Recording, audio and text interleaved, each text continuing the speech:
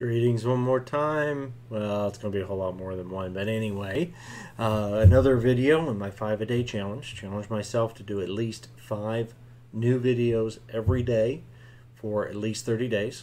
Now, I kind of messed up yesterday, as I've mentioned. I just need to let that go, but it's bugging me. Anyway, doing a couple extra videos today, and I've added a day on. I'm going to do 31 days now to make up for missing yesterday, because I really want to make this happen. I want to make this work. 5 videos a day at least. Alright, so this time, if you cannot guess, come on now, Corps. We're talking about corpos. We're talking about the guys, the girls, the people in suits who think they can buy whatever they need, who think they can draw on the power of their corporation to intimidate you, to take whatever they want. They don't have to buy your farm. They come in with a couple of truckloads or a dozen truckloads of solos and techs and whatever they need, and they take over your farm. They kick you out. You're heading out, you're walking down the dirt road, they now have your land. That's the way it works. That's the way corps go. Most of them. Now, of course, you've got some that aren't so bad, but the primary goal of any corporation is to make money. Now, that's not necessarily a bad thing in and of itself, but the corps in Cyberpunk 2020 tend to be pretty ruthless about it.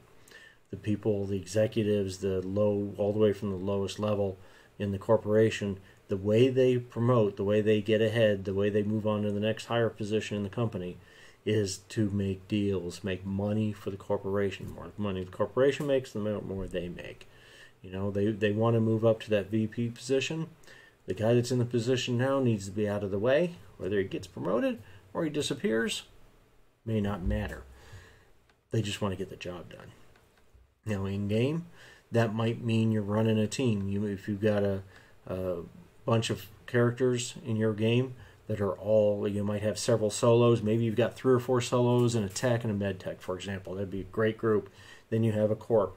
Corp might be the liaison of that team between whoever the corp is that's sponsoring them, that's to giving them the jobs, and the team itself.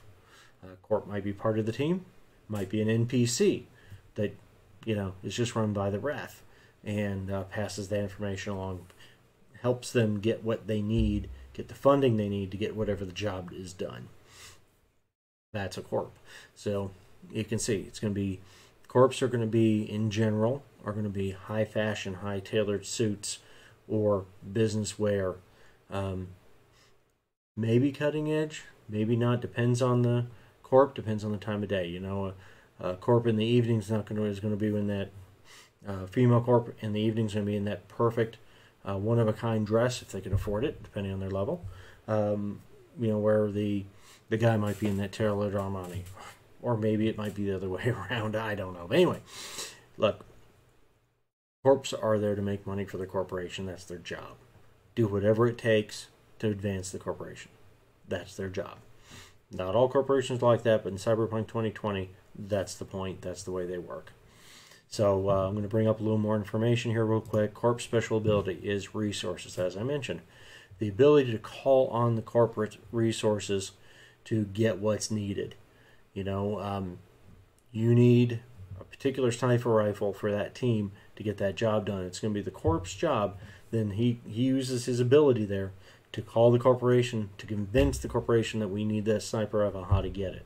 Now, it might be that. It might be that to get this deal made, he's trying to make a deal with a nomad pack to do some rebuilding project or scavenging or salvaging or cleanup project, maybe, for whatever it might be that the corporation wants done. They don't want regular people handling it. They don't want to manage it themselves. They just want the thing done. They don't want to worry about the in-between. So they send you to go negotiate with this nomad pack and get the job done. Nomad pack might decide that they need a couple of truckloads of food for while they're on site. That's what they need. That's part of their fee. Then it's up to you to use your resources, make that deal, try to make it happen with your corporation. Anyway, so there you go.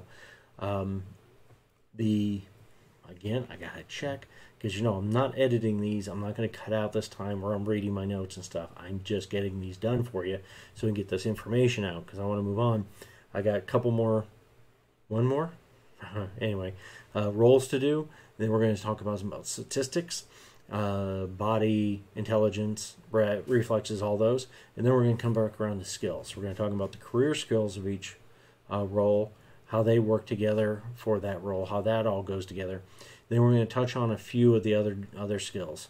There's too many of them. I'm not going to do a video on all of them, but I'm going to touch on a few of the other from the master skill list.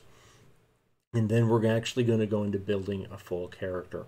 We're going to start from A to Z, everything you need to do to build a character. So on that point, leave me a comment.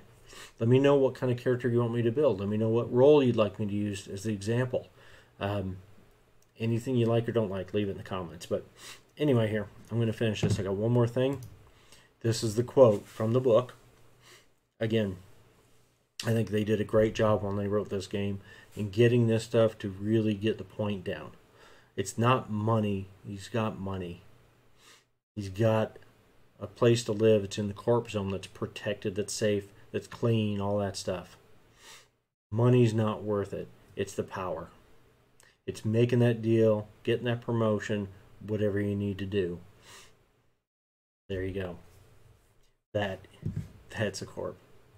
Now, there are other ways to play Corps. To be honest, I've only played a couple of them myself. I actually had a real fun time with a group. We were some friends.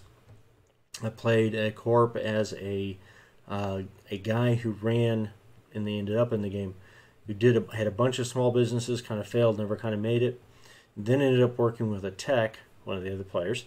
They'd come up with a new type of, a new type of ammunition, a new type of gun to go with that ammunition. Formed a new company, was wildly successful, ended up getting in a corporate war with some of the big guys. Decided rather stupidly to not sell out when he had the chance and get the protection of one of the big major corps, and, then got killed. Assassinated. That's the way it goes, But it was a good game in any case. Appreciate it. Again, I want to mention, I mentioned before, I don't want to mention anybody's names. If you're in one of those groups and you care and you want to be mentioned, hey, give me a yell, send me a text, or just put it in the comments and let me know. But I'm not going to say anything about that unless you tell me it's cool. So anyway, this is great. See you on the next one. I'm looking forward to it. Looking forward to move on to get on to the career skills packages, and then we're going to, like I said, or stats. Excuse me, we're going to go to statistics. Then we'll go back to skills and stuff. But anyway, see you on the next one.